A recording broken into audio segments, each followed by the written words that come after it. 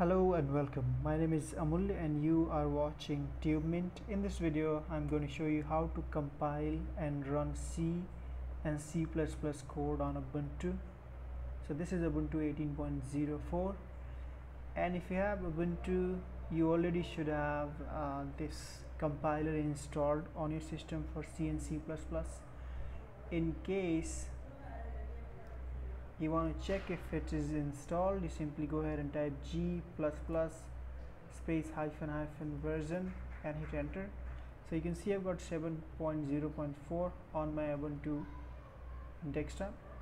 In case if you want to install it, you simply go ahead and run these commands: sudo apt update, enter the password, and obviously it's going to take time, and then we will go ahead and install the G++ compiler. So sudo apt install G++, and you can see I already have installed it. So you simply have to run this simple command and you should have your C and C++ compiler installed. Okay, then you can go ahead and run this command to check whether it's been already installed or not. So now let's go ahead and compile this C++ and C program. Easy. Okay, so we need to get into this folder here, so I'm going to close it, right click in this file and open terminal here. So you can see I'm in this on desktop I've got C++ box, and then there is another folder within that programs.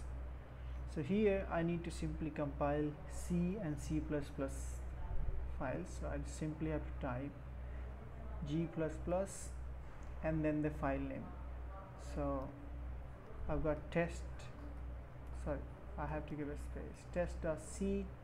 We also want to give it a flag to write an output file name, so I'm going to say test C, so it's identifiable. Then hit enter and you can see it's been compiled.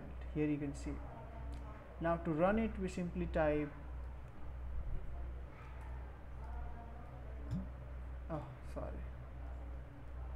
test C. This is how you can execute this program. So if I hit enter, it says hello world. We will quickly go ahead and compile the hello CPP program. So simply say it's hello the output file name is going to be just hello, so it's easy to identify.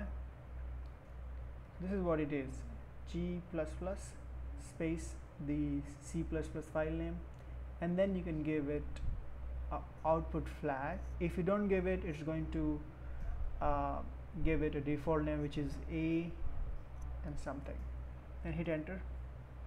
You can see we just compiled another C++ program here. To run it, we simply type dot and / and then the name of the file, the executable file. So that in that case, this is hello. It's asking for my name. Hit enter.